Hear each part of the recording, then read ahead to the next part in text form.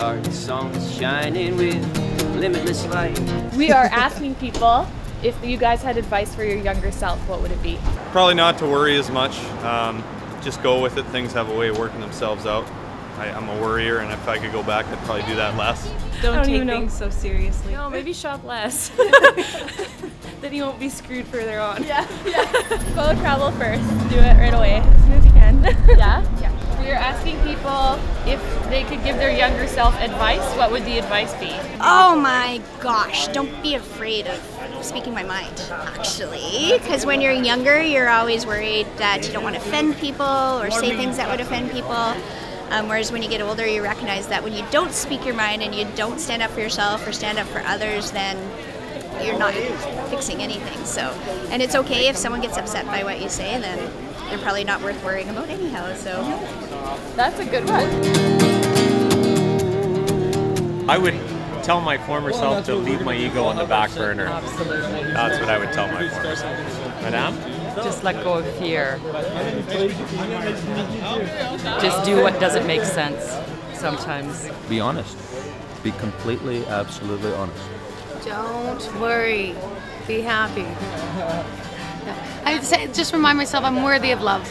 Eat well, exercise lots, don't start smoking. That's a big one. I probably would just encourage myself to spend more time telling jokes and pay attention to the things that I'm good at now.